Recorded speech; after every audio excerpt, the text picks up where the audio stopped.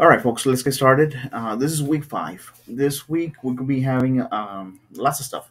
Very busy week. We're going to have our exam number 1.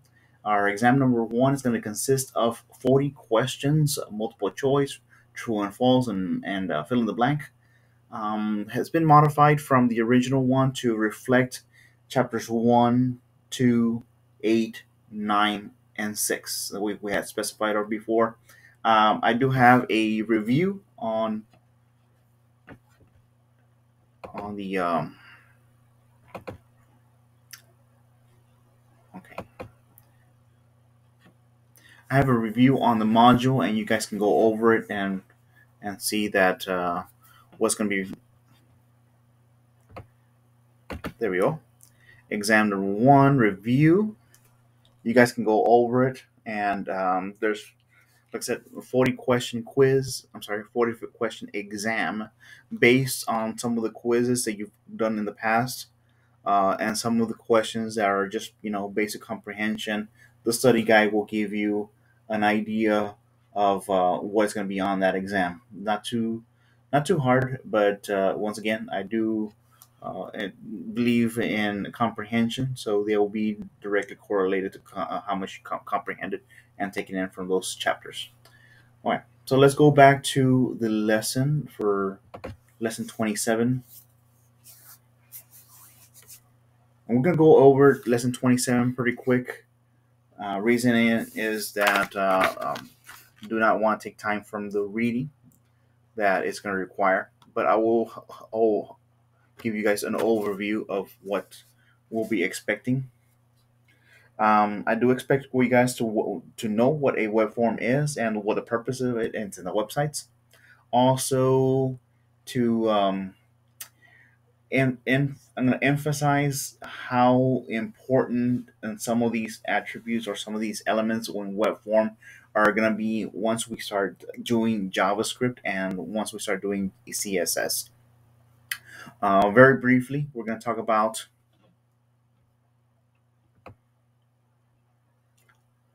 There we go. Very briefly, we're going to discuss how the form element opens with a form tag. How some elements, for instance, the input tag is going to be used so that we can take in the information, whether it be a text, radio, any other styles of elements that we're going to be using. Anytime we're going to be taking in information, we do have to have that input tag. A label tag is going to be reflecting very similar to just regular text in HTML code. Okay, so I'm reading off my notes here. There we are. Okay. And some common elements, we're not going to go through all of them. I'm going to have just a portion of these basic controls based on what I learned from the topics of your project. I understand a few of you are going to make an e-commerce, which is a store. A few others are going to make a booking site, and a few others are going to be also. I had one person do an Uber. I had one other person do a betting site. All of those which will require taking in information from a client. Therefore, it is imperative to at least get to understand and know some of these elements that you use in a form so that you can start implementing those in your project. Once again, we're only going to be working with the HTML aspect of the elements, so none of the JavaScript and none of the CSS just yet. Meaning CSS and cascading style sheets. We're still going to be using CSS in the in style, and you've learned mostly about how to pad using padding and margins, and some of the other attributes such as um, formatting the fonts and sizes and the headings, H1, H2, H3, very, very similar to what you've already been using on your assignments. This would incorporate that in the web form. And I'm going to give you guys a sample as well as what we're going to be expecting on the lab for chapter 5. Not too hard in comparison to what the examples are noted on the book itself. Okay, So lastly, we're going to go over some of the labels.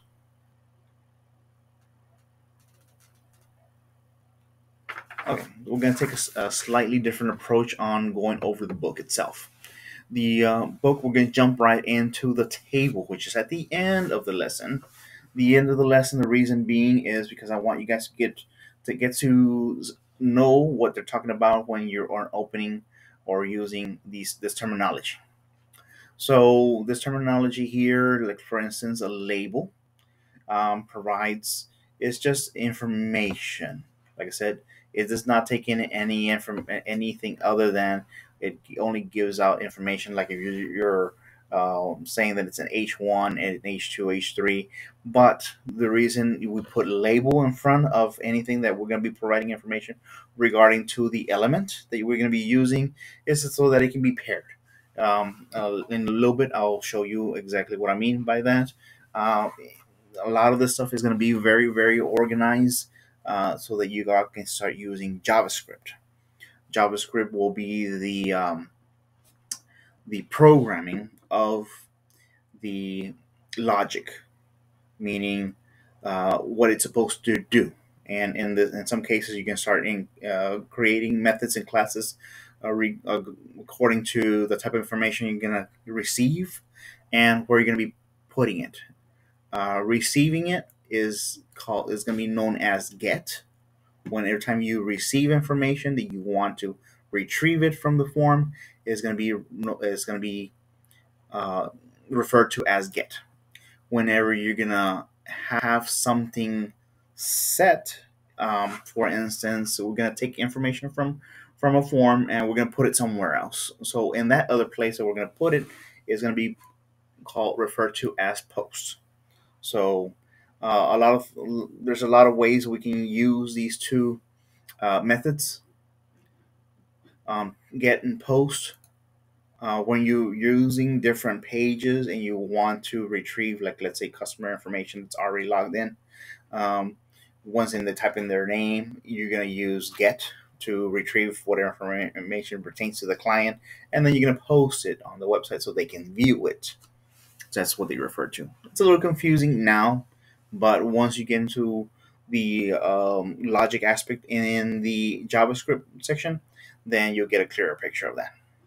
For right now, like I said, I want you to be concerned about how things look on the front end. Meaning, um, for instance, this is what the viewer sees, and the very same thing that we're looking at on behind the scenes using elements in a form tag are creating those objects and the for so that you can distinguish from a regular text to where a person actually puts in the information.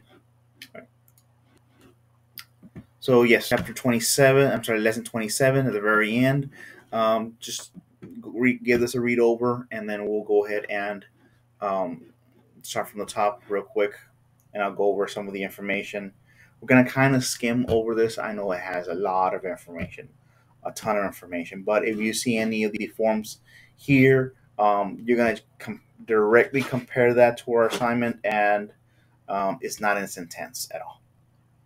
I do want you to get familiar with the basics of web forms, just so that you guys can have a work in progress on your projects.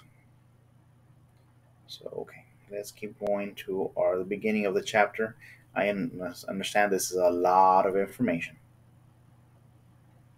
All right. Once again, we mentioned to create a form, you must use a form tag, and of course, ending it with a back. Same way with a slash open and a slash close tag would create a form.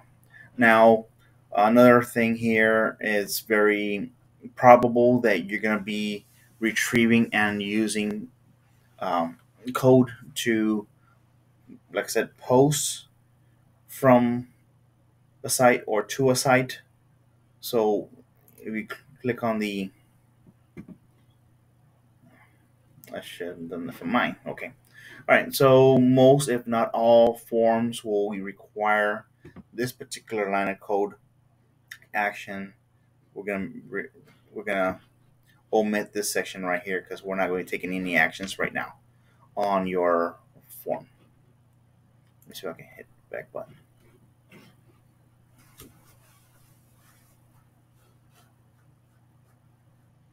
That was not very clear, but I'm hoping you guys can get the idea. And that wasn't smart at all. Well, apologies for that in the back. In the meantime, um, let's run it real quick. This is an actual um, form that we're going to be creating. Once again, I talked about how the logic in the front is all HTML.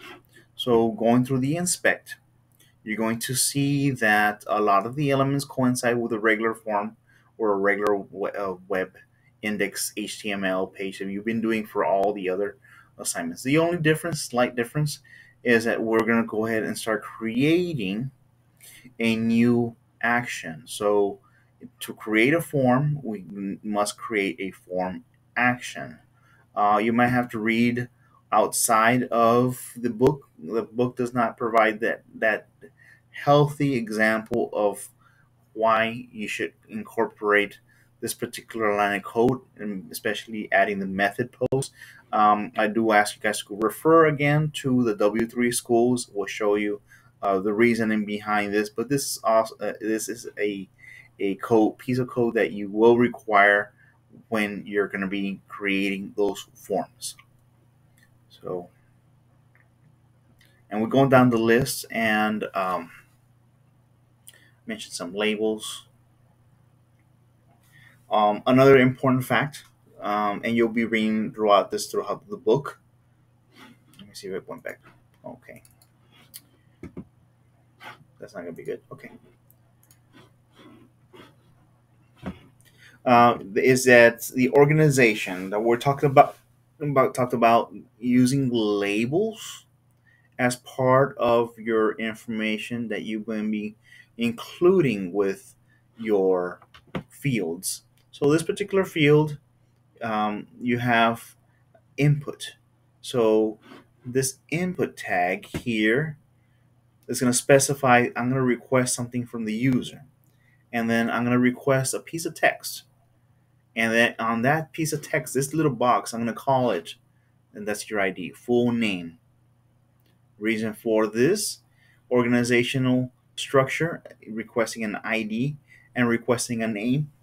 It'll be very, very important when you start incorporating JavaScript into your code and to identify each and every one of these fields with a different label, different ID number, and a different um, name specified here. Yes, every time you're going to create a text tag, yes, you're going to require a name, an ID, and you specify the particular type of text. So let's see if we've gone back, and apologies for the slow computer and browsing at the same time using the recorder.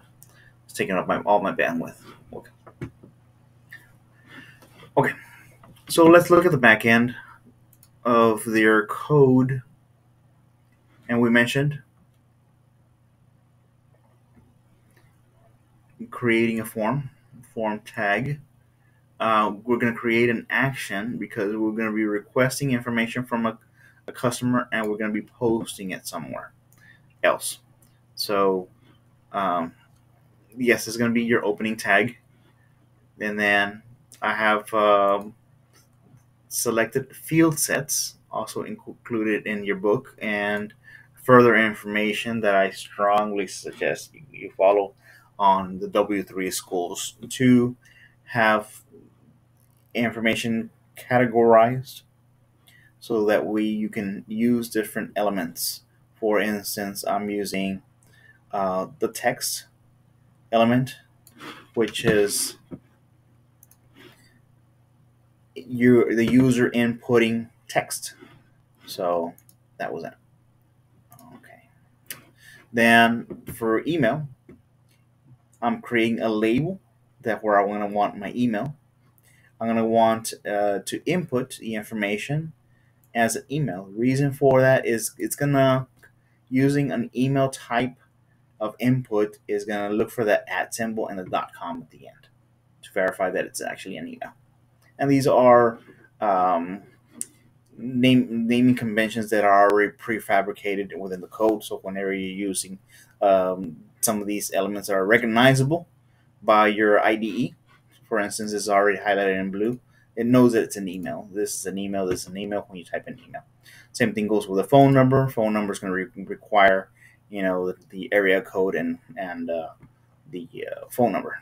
So address is just a text, text input fields, and they directly reflect the front end as text fields, text fields, text fields, text field, text field, text field, and the additional intake form that you're using.